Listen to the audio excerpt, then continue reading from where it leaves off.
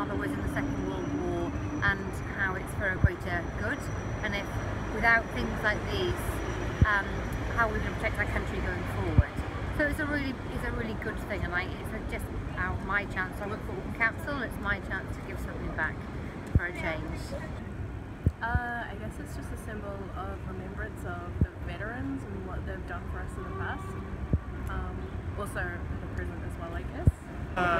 Just remembering those who have gone before us and why we're here today as New Zealanders, and ultimately just being proud of who we are.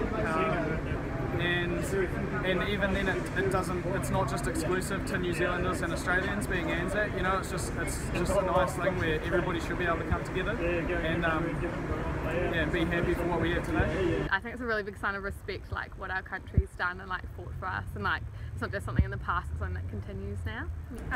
The poppy to me is a symbol of our history and kind of just an important symbol to remember wars for our ancestors. And I think the whole lead up to Anzac Day, I think the entire month is just a really important time to raise awareness that we do still have people in the army. It just brings up all kind of emblematic of past soldiers and being a symbol of the RSA and our returned veterans, so it kind of fills you with pride as well as wearing the uniform itself to be representing those aspects. Yeah.